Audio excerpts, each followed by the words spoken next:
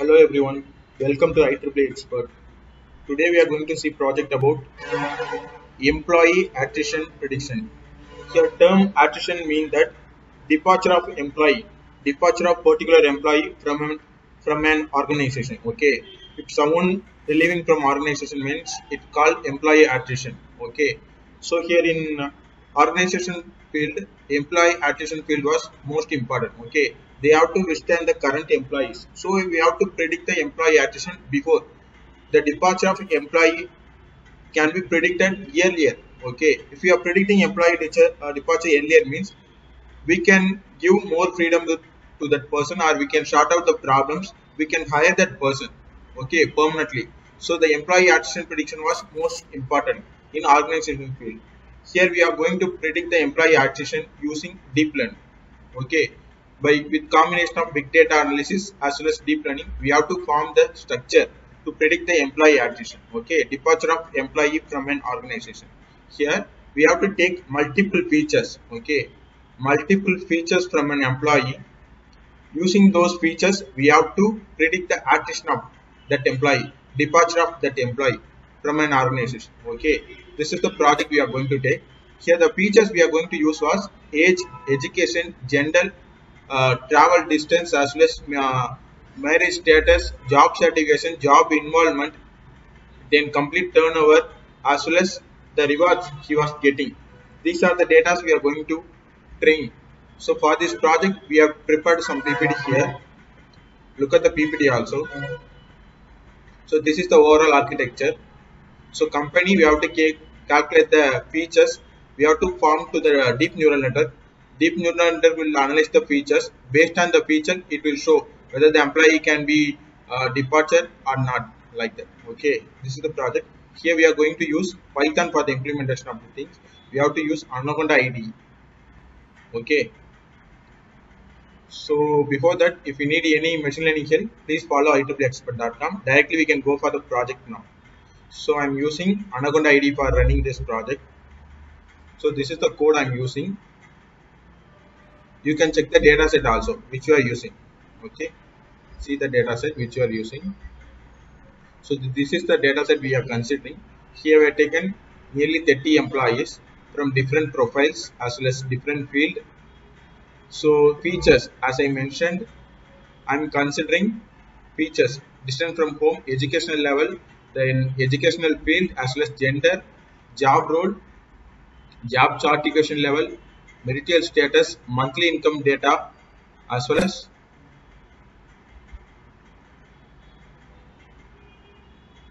new companies work overtime, how much overtime he have done, percentage of salary increment over the year, as well as we are taking years in current organization, as well as last promotion data, years since promotion.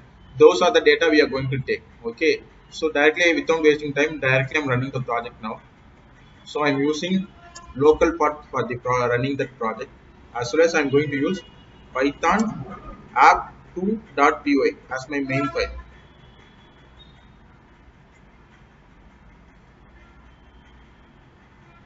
So once it's compiled means it will form the localhost address.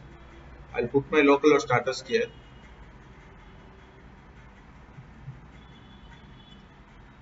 So this is the home page which you are going to use. So this is the home page. Employee attrition prediction using machine learning approach. So I'm going to use small short name of my things, then password 1234. Then I'm using login. Once I log in, directly go for the upload dataset page. Here I can upload the dataset. So I'm using my dataset here.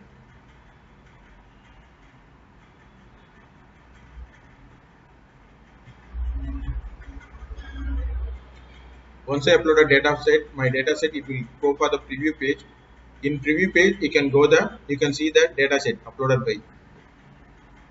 So this is the dataset uploaded by me. As I mentioned, I'm taking 29 employees as an example. Click train. It will go for the training page.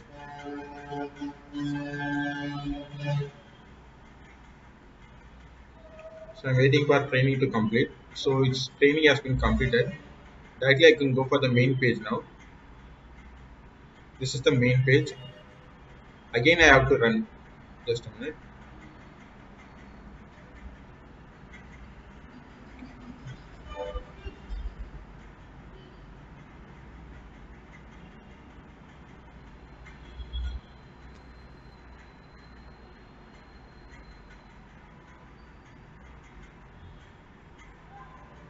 Once training completed means it should be completed correctly or else it will reload the page. So I'm waiting for training to complete without any fail. So training has been completed. So this is the main page. In main page directly you can see the employee details. View employee details. In employee details you can see the employee details. So 30 employees I'm taking. So 30 employees details it will be provided. Okay. So for example, I can see my 30 employee details. So first employee, age 30, research and development department, distance from home 9 kilometer, education second level is completed second level, then medical, working as a medical field, male, job role, laboratory technician, job satisfaction index 3 up to 10 you can index. So he was a single person, monthly income 2000, that means 2 lakhs 20,000 rupees he earning. Okay, number of companies worked. He was a fresher working with us company only. Overtime, he not doing any overtime. Percentage of salary hike yearly. So 13% we are giving hike for him. Okay, year since last promotion. So he currently working for last 1 year. So this is the data set. We can see our data set here. Okay. Then we can check for the update employee details. Here you can update any employee details also. If you want to upload any employee details means you can update also. For example, I am updating my employee 15th employee I am considering. See the 15th employee, he age 37, 15. See that age 57, distance from home 11, as well as he completed second level medical. He was a female person working as a health representative, married. His income was nearly 47,000. His income, her income. This is the data of that. I can update the data. So employee details 15. Select parameter. If I want to update the distance, she was moved somewhere from that distance. So currently he was residing in 11 kilometers from the office. Now I am going to upload 30 kilometers from the office. Job role. Currently she was working as a health representative. So I'm just going to promote her. So promote the job role as manufacturing director. Then marital status. She was single at that time. Just a minute, I will check in. So no, she was married. Again, I'm going for the marital status as a married. So I'm submitting this form. So updated successfully. Total. So if I refresh the employee details means you can check the details. 15. So 13 kilometers from the office. I promoted her as a manufacturing director. So I am going to update her salary also. So I am going to update employee details. So directly I am going for a profile 15 employee ID. Just I am selecting 15 as a input. Select parameter. I have to monthly income. I am just updating here. So currently her monthly income was 47,000. I'm just updating into 77,000. Okay. So same job role I'm not changing, just submitting. So it's updated. If I'm refreshing means, so you can see 77,000. Okay. You can update any details here. For example, again I'm updating here profile. So for example, I'm changing that first person details here. Okay, research and development, laboratory technician, job satisfaction index 3. I'm updating his job satisfaction index. For example, update employee details, 0 ID, select parameter, job satisfaction index. Currently 3, I'm changing into 6. So his profile was laboratory technician. I'm demoting that profile into research scientist. So currently he was single. I'm changing that profile into married. You can change any details here. For example, distance from home, job satisfaction, monthly income, overtime, salary hike, current role, since last home. You can ask, you can update any details. Just I'm updating here. Updated successfully. Once it's updated means I can see here. So the data is updated here. See, he was married, promoted as a research scientist. Okay, everything updated. Okay, now you can directly check attrition. Here you can see number of employees going to depart from the company. Okay, you can check, everything here. Just a minute. So it should be train again. Okay, we updated data set now, so we have to train again for the prediction.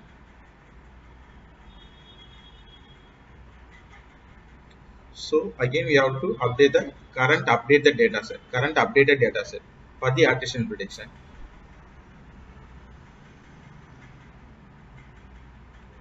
So once we update it again means it can, we can see number of employees going to depart, number of employees going to stay with us. Okay, we can see everything here. Okay, once we uploaded the data set, we can check with the attrition. So we can check for the attrition here.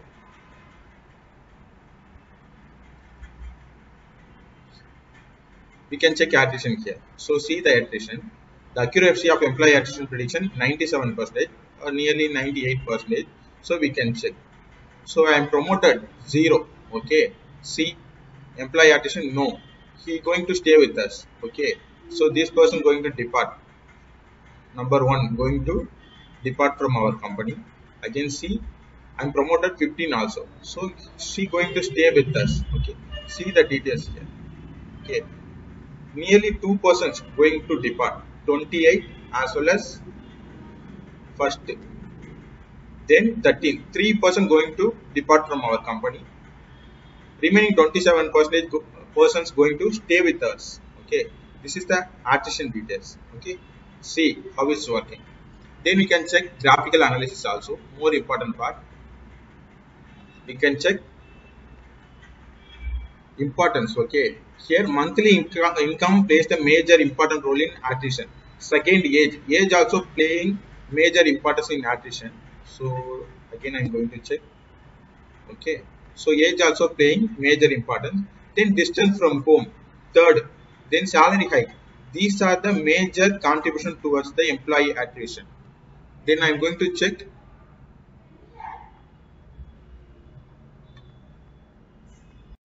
next graph. You can see monthly income with attrition.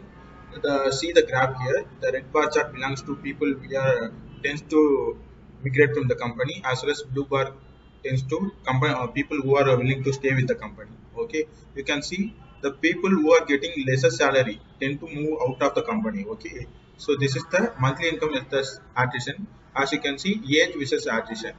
People in the age lesser than 30 33 tends to move from the different company. So age versus attrition graph.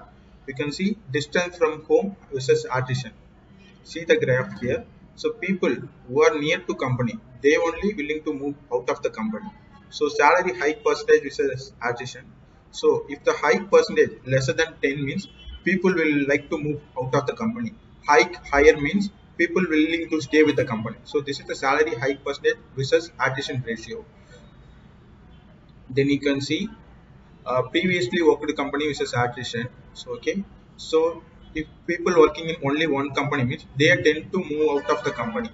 If one people move, working for a long time with the company means, for example 8 companies 9 company means company rate increasing means they tend to stay with the company only. Okay, then here in current position, current role. Okay, if one person staying with the role lesser than 2 years means he willing to stay out of the company. If one person working more than 10 years like that means he willing to stay with the company. So this is the current role which is attrition. Over time is the attrition. We can see it not producing any major impact at all. Okay. Then see marital status versus attrition. majorly single person willing to move out of the company, married person willing to stay with the company. The number of promotion with the attrition. If one person getting lesser promotion means he willing to stay out of company. Getting promotion means he willing to stay with the company. So this is the complete graphical analysis we are getting. Okay. So again I'm going to explain monthly income, then age, distance from home, then salary hike. These are the major parameter, major impact creating on employee attrition. Okay. So again I'm saying if we need to get any machine learning kind of project means please approach ieexpert.com. Okay, be willing to help you. Thank you.